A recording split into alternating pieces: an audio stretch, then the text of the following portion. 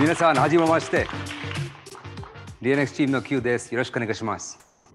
Today we are here to talk about a very special topic, and joining me for that topic is Stephen Latrop-san, all the way from London, born, raised, and flying from London.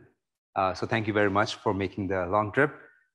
We're going to be talking about a very important subject, specifically sustainability, ESG, and how ICEYE, our portfolio company, has played a very critical role.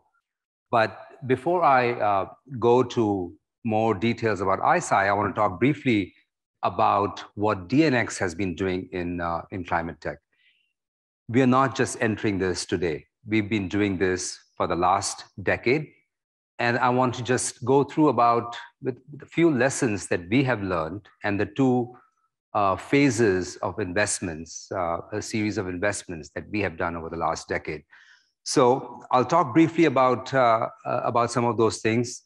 In the first phase, we started around 2011, and we made investments in solar generation, solar efficiency, in biomaterials, and also building energy efficiency. And we learned some tough lessons on that one that I'll describe on the next slide. And then we essentially pivoted, and the main pivot was the learning that it has to be vertical SaaS oriented, so that you can go and control 60, 70, 80% margin businesses and build these businesses all the way to IPO.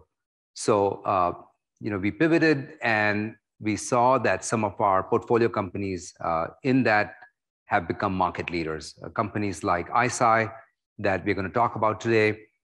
We also have a portfolio company called Zoom, which is doing the electrification of school transportation. Talk about that in a moment. And then you already heard from Zero Board, our portfolio company from Japan. Let me talk about what the takeaways were from our first phase of investing. It's a good way of saying we learn a lot of lessons by losing money, but let me summarize a few of those lessons. On our investments in solar generation efficiency and solar materials, what we learned very quickly is that going head on a technology that is getting commoditized very quickly, especially in this case from China, was a huge learning lesson. We had Cubotics, which was building robots that was doing dual axis movement of the solar panels so as to increase efficiency by 25%. But the cost down of solar was happening at a much faster rate. And as a result, the ROI and the amount of time to get the CapEx back kept on increasing. Same way in the case of SIGs, Vitriflex was providing some materials for SIGs, which was flexible solar. It was the same problem. Then we learned in biomaterials is not to really back things which make sense at a certain oil barrel price. So for example, Glycos was doing a technology which was making isoprene. Instead from oil, it was making it from bio feedstock. That made a lot of economic sense at $100 a barrel. But when oil crashed in 2015, 2016 at $50 a barrel, that was not competitive anymore. So we learned another important lesson about not betting on the price of oil when you're making investments. And the last one was Enlighted, which was in the energy efficiency space in the buildings, where they would deploy sensors in the buildings, and based on the motion and the occupancy of the building, they would reduce electricity consumption by about 70%. The problem there was the CapEx that was required to install these sensors in the building. And at that time, in 2011, there were not any PPA or CapEx financing products. So we were a little bit ahead of the curve. So fast forward, we learned a lot of lessons, as I mentioned, but the most important lesson was how do we essentially apply vertical SaaS business models, focus on workflow integration in that vertical, and essentially make both a climate tech and also make financial returns for the fund. So I'll take a few minutes and talk a little bit about our investment from the lessons that we learned on vertical SaaS and workflow automation with a company called Zoom. This was a company originally when they launched, it was launched in the basement of DNX in Hero City. And originally they were a B2C company, the idea being a Uber for school kids. And so the business model was first directly targeting the parents of school children so they can send their children in school buses. Well, they very quickly learned that the B2C model is a very tough one for school children. So they pivoted that to providing a full digitization and transparency model for school districts. And here the idea was the customer is no longer the parent. The customer is the school district. And what the school district gets is a dashboard where they can see exactly who's picking up which child, where the child is in transit, and if instead of a 40-person bus, if you require a 10-person bus, they can use a better, smaller bus to save fuel. And on the side of the parents, they're able to see exactly where their child is. So, and from a child's perspective, they know exactly which driver is picking up. So that whole 100-year model of old yellow school buses in the US, where nobody knows where their children are, the school cannot answer the call and say to the parents where they are, or if a driver cancels, you don't know what to do. They changed that entire model by bringing digitization and transparency to it. But here's the thing. They didn't start the company based on electrification of the school buses. They started the company on digitization, workflow, vertical SaaS. And then once they got a few schools signed up, they turned the model on its head and said, let's now also electrify the school buses. So now the diesel school buses, essentially by 2025, the company plans to have 100% electric school buses. So this is a great example of maybe not starting off with sustainability, forming a beachhead market, and then going on full on for sustainability. I skipped some of those things where the investor base and also some of the milestones that the company has done. They have multi-$100-million contracts with school districts like the San Francisco United, Oakland United School District, and recently raised a huge round from SoftBank Vision Fund. The new climate tech landscape looks like this. What we've got is the millennial generation is not only coming up, there's about 135 million millennials in the US, and there's about 70 million plus Gen Zs that are coming up. These are no longer just customers, but they are going to be also decision makers inside corporations. They're going to be buyers of technology. The second thing that's happening is large government focus. Government across the world are realizing climate change is happening at a much faster pace. They're putting on infrastructure funds, climate tech funds for the transition, let's say, for example, from diesel buses to actually electric buses.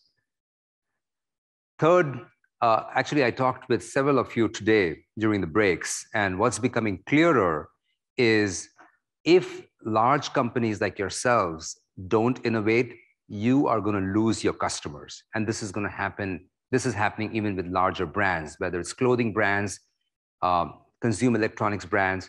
If they don't show a roadmap for sustainability, customers are leaving them. A very important piece that happened in the last 3 to 4 years is that whether it's hurricanes or flooding, earthquakes, a third of the US population has now experienced catastrophes firsthand. And this has really changed the mindset like it had not done in 2011. So this is an important factor.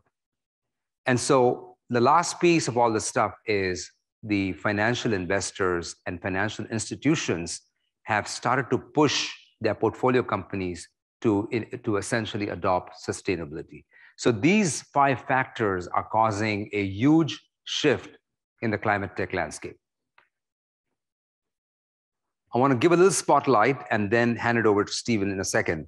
I want to talk a little bit about this particular picture shows Rafal, who is the CEO of ICEYE. He came to our offices at DNX in 2017 in Silicon Valley. And this was the first sensor that you can see, the radar sensor. It was pretty bulky. And I was just struck by how young the team was. But not only the team was that of satellite and rocket scientists, but also really good business people. They had their first contract before they could even put a satellite up. And they did that by putting the sensor on a plane and just flying and getting some results. In 2018, after we made the investment in 2017, and a big shout out to our LP IHI, who helped me in the due diligence of this portfolio company, the technology due diligence. We came in 2018 and we visited several of DNX corporate LPs. And amongst them was one very big innovator, our LP, Tokyo Marine. We had the first meeting to discuss how ICEYE can bring this technology not just for defense and government, those are important things, but how it could be applied for catastrophe. And it has now been 3 years since that first meeting. And last year, we announced some really good collaboration and products where ICEYE can help the monitoring of catastrophes, particularly flood monitoring that Stephen is going to talk about in a minute. So I hope today Stephen is visiting us, and I hope to have the same trip this week and next week and visit some of our LPs in construction, in retail, in a variety of different spaces to see 3 years from now, we'll be back on stage and announcing some new products. So the path forward out here is Ikigai is a very important concept in Japan, but it's also now being recognized all over the world in essentially combining both, for DNX, both doing good for the planet, but also making really good financial investments.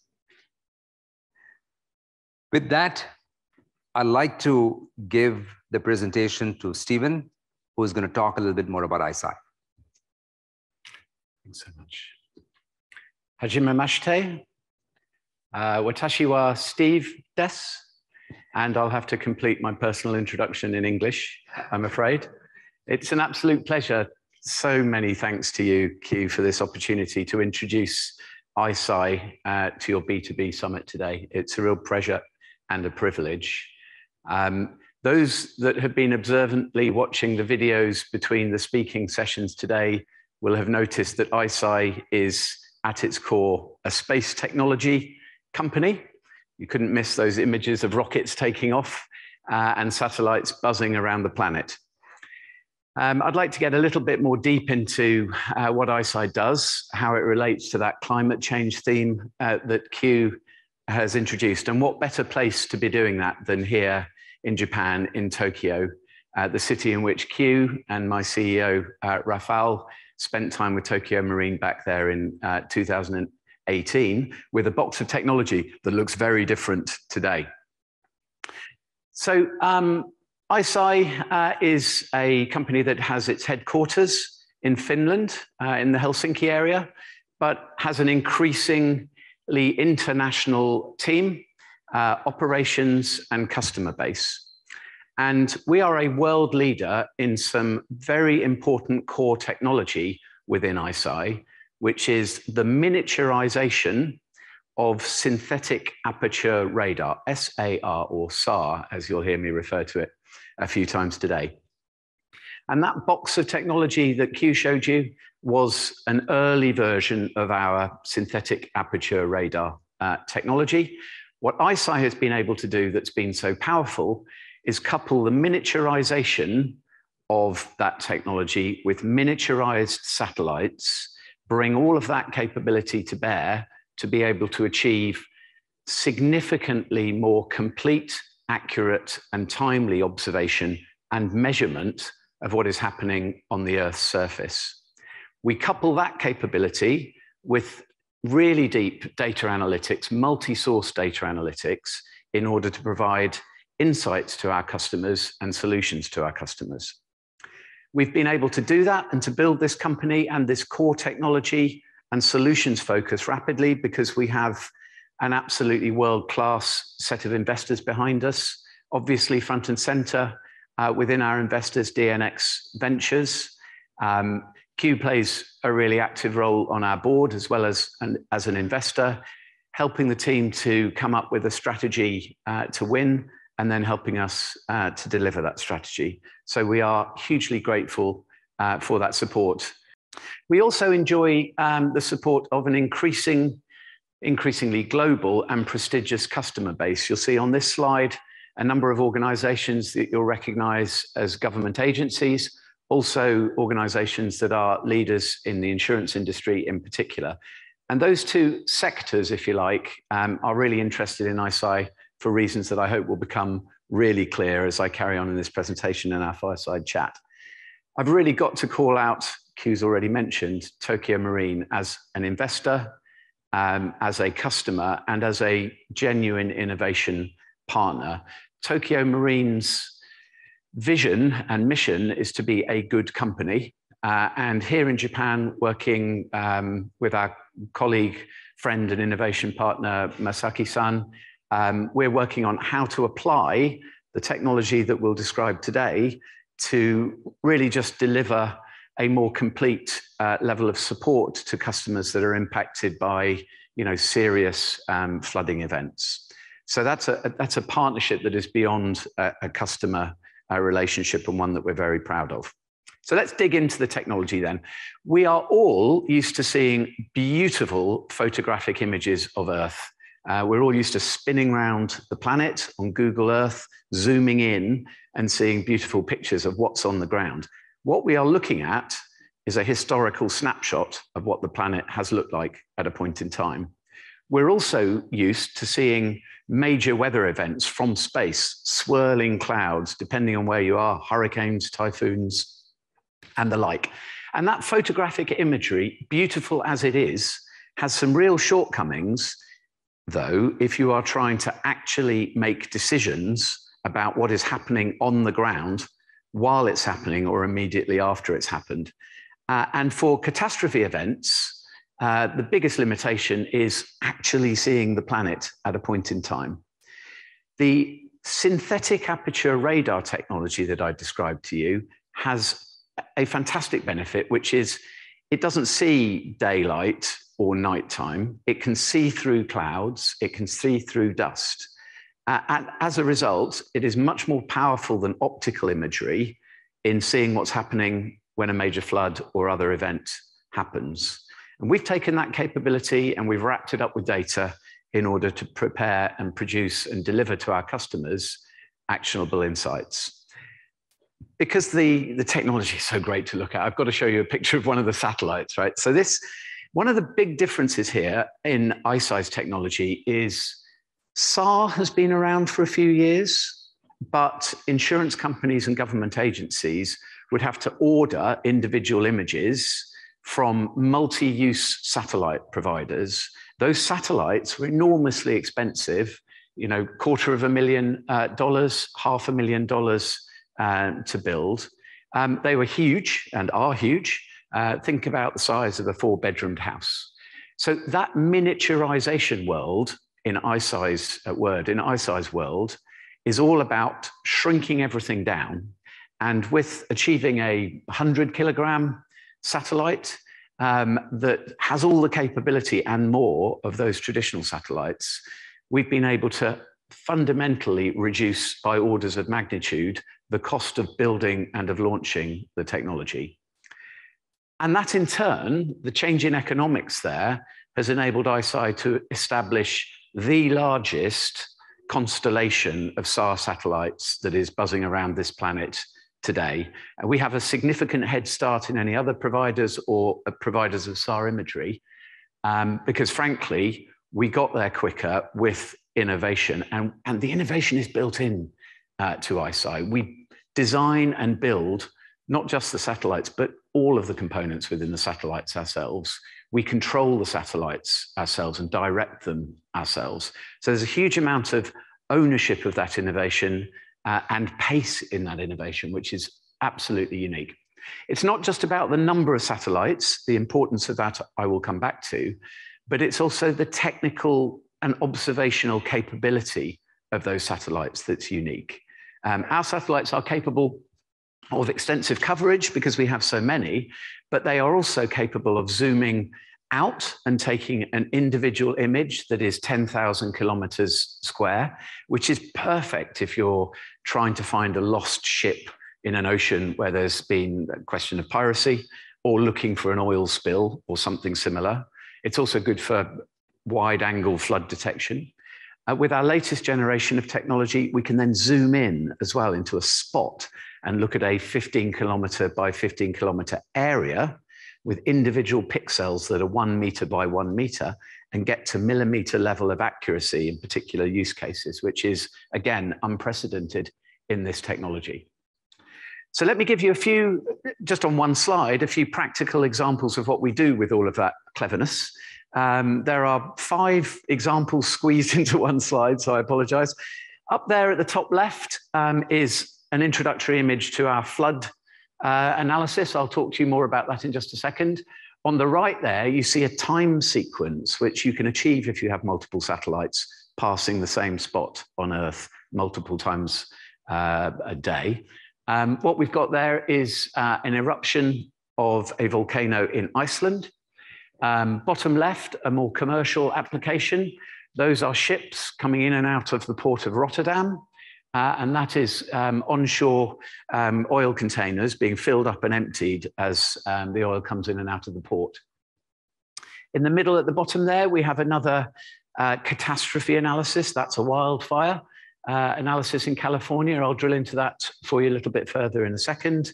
And then bottom right, related directly to climate change, one of ICEYE's original use cases, the clue is in the name, was in observing ice and the movement of ice and the extension or retraction of ice area. So you see there, that's movement, if you can just about make it out, of a glacier in Alaska over a series of days.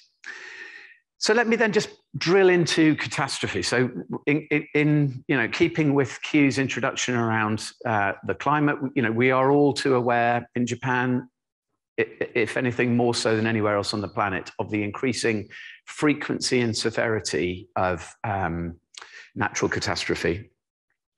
It comes in many flavors, all of them devastating.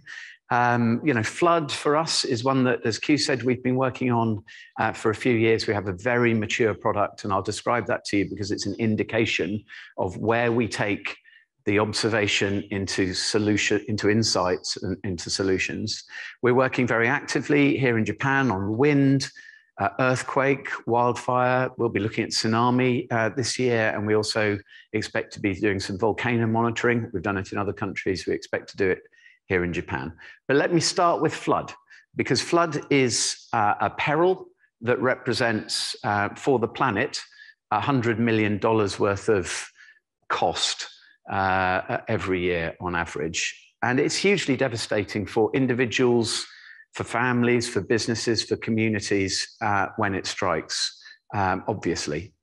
And if you are an insurance company or a service provider or a government agency that is trying to help individuals and businesses, then what you really need is to know when an event is likely to occur, and to then have a really complete and accurate view as rapidly as possible of how that event is developing and whom and where it is having an effect on the people that you care about.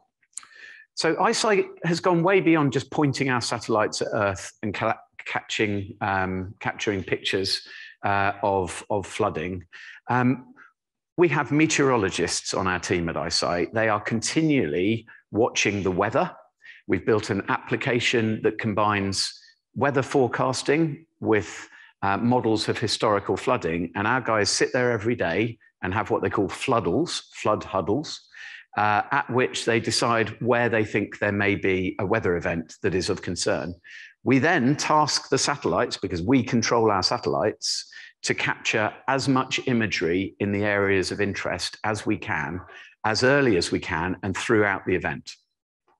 The team brings that together with other important data sources, hydrological models, digital terrain models, flood gauges, photographic images from drones, photographic images from social media that we can apply a latitude and longitude to. And then we apply artificial intelligence, machine learning, and a lot of high speed and high depth analysis to come out with what we consider to be the best insight into flooding available on this planet. It looks beautiful as well, in my view. So the shades of blue here are different depths of water. This is the Hitoyoshi flooding last year in Japan. What you're seeing is, obviously originally a river with inundation outside of the banks of that river. The darker the blue, the deeper the water. And what we've done here is combine property information, those blocks are buildings, with the depth of water in order to be able to assess or estimate the depth of the water as it has affected each of those buildings. So red, most severe, amber, less severe, yellow, less severe, and then no color at all hasn't been affected. So that analysis, just to take a business perspective for ICEYE, has huge value across different areas, just one industry, insurance, of the insurance value chain.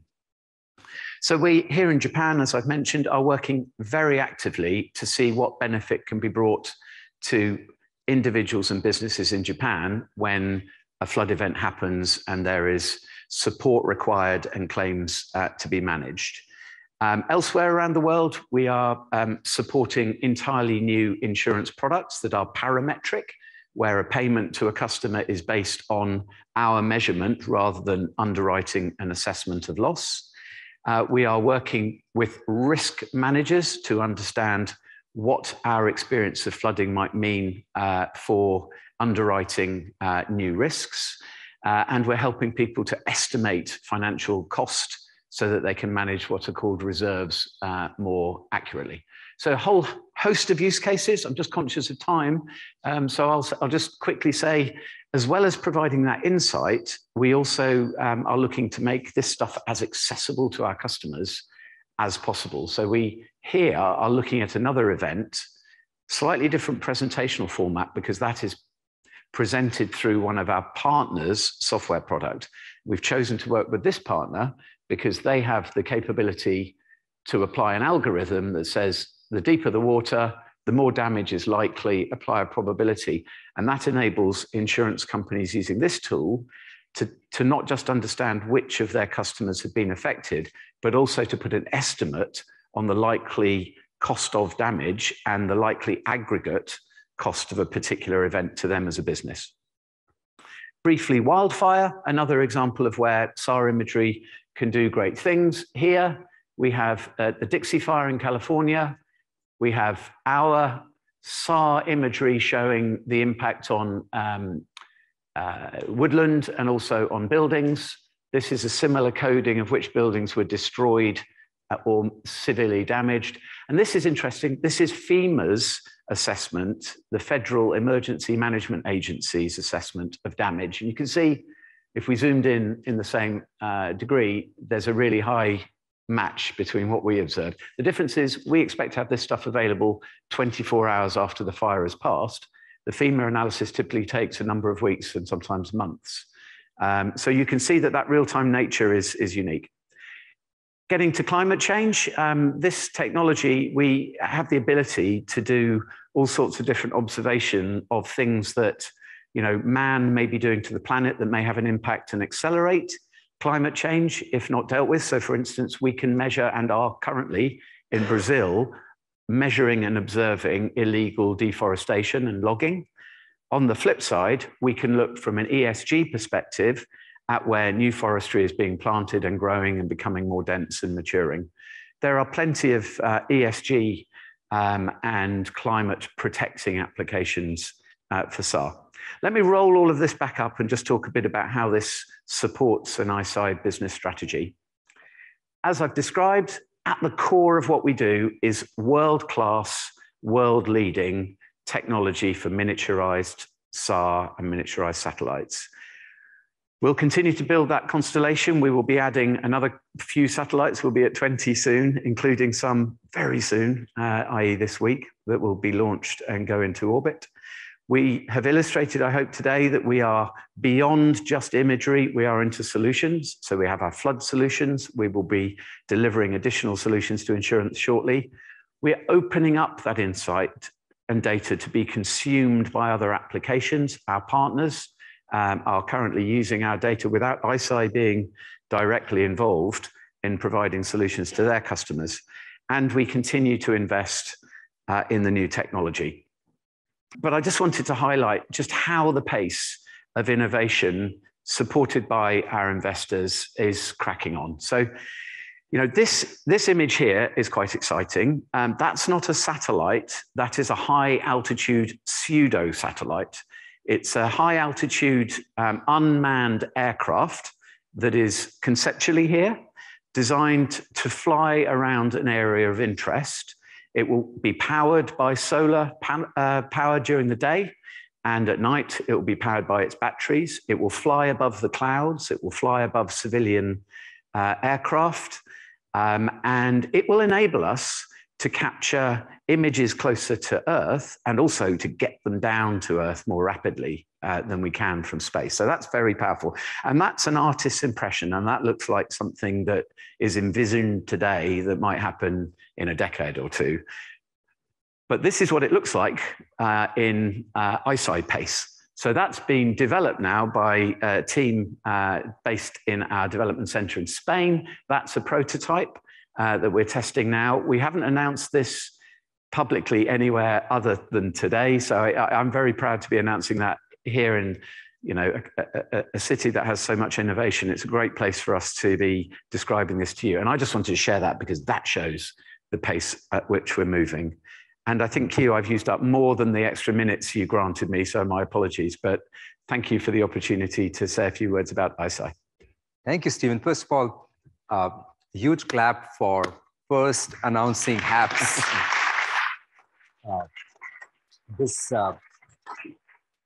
The HAPS project that he just showed back, this was a skunk works, or sometimes it's called under the radar. Even the board of ICEYE didn't know that this was being developed.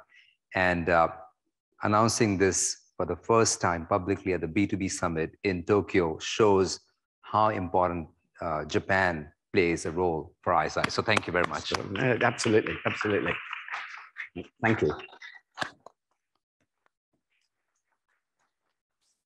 Stephen, I know we've got limited time on the questions. I was going to ask you a lot about you know, your family and yourself, but I'll skip a little bit of that in the interest of time. And see. You worked quite a bit in the insurance industry, probably for 20, 30 years, through different consulting, Accenture, et cetera. Can you speak to a little bit about why ICEYE, you know, excites you? Sure. Especially with the... Sure, I could use up the remaining minutes on that. So, I mean, so as you say, Q, my early career, I spent 20 years, I trained as a mechanical engineer, got sucked into IT consultancy. I was a very bad software engineer for just a few months, right? Got into consultancy because that meant I didn't have to do any software engineering. Spent 20 years at Accenture. I was a partner in the financial services practice. I spent the last 10 years working for private equity sponsored software businesses, the CEO of one that we exited to a strategic buyer in February last year. So all of that was great fun. Technology enabled innovation, but this is by any measure the most exciting job I've ever had, because we are not sort of making small adjustments to the way that businesses or governments manage their processes. What we are doing here is providing a completely unique technology that will have, you know, life and world-changing impact is my absolute passion. And, you know, it is transformational in every sense of the word. So just being part of that, in, you know, starting with insurance, an industry I love, it's just the potential blows me away. And, you know, I've got 3 grown-up kids. They are in that bracket that you said would be the decision makers of the future. May we all be spared from my kids making decisions for the planet. But they feel passionate about this. And I'm proud to be describing what ICEYE is doing, Q. So it's just really motivating. And maybe put that in the context of Japan. you know? Sure. I mean, look, this beautiful country is, more susceptible than most to natural catastrophe. I mean, I am the least well qualified in this room to make that statement. I mean, it is a business community that has that focus on doing good. I think my experience, and it's been a real privilege to work so closely with Tokyo Marine, is that is absolutely driving the adoption of this technology for their customers and their business partners in this market. And I think, all of the perils that I described that we can work with here have the potential to be really important to this country, as they do in other countries and continents. But I think the reason I'm so excited about the guy before I joined ICEYE, Tokyo Marine being an investor and a customer, is that coincidence between us having clever technology, there being a planet level important set of perils to deal with, and having a truly innovative environment, Japan, customer Tokyo Marine, investor Tokyo Marine, and we look forward to working on the other perils together. This is a great place to be doing this work. Thank you. While you send the questions, one question that comes up quite a bit is you're flying so high up, and you talk about a meter or 10 meter by 10 meter, but then in the same breath, you talk about millimeter accuracy. Can you expand a little bit on how you can get there to a millimeter accuracy? Sure. So we describe our technology as being multimodal. So we can't achieve millimeter level measurement across a really wide area in one shot. And in the past, SAR technology has been somewhere in the middle. You could capture a big area with a reasonable degree of accuracy. What we've been developing in the latest generation of the satellites is that ability to zoom out that I described. So as an event, thinking about a flood, as an event is apparent, then zooming out and starting to capture the extent of the flood, we can do really, really well. When we need to monitor an individual asset or thing on the ground, the fact that we are able to zoom in with our satellites as well, and over a course of the satellite passing over a point, take multiple images of that point, means that we can see it from a number of different places. Use those multiple, say 12 images of a single spot from one pass of the satellite, bring them all together. The human brain can't do this, right? But the AI can.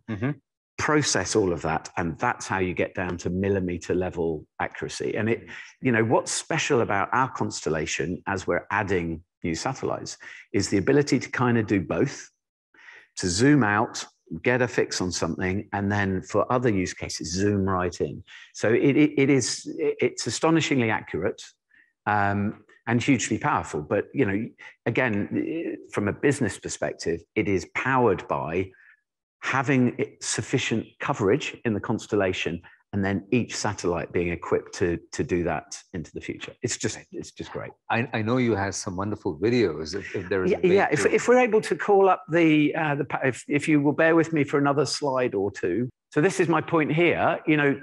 We don't take one image as the satellite passes.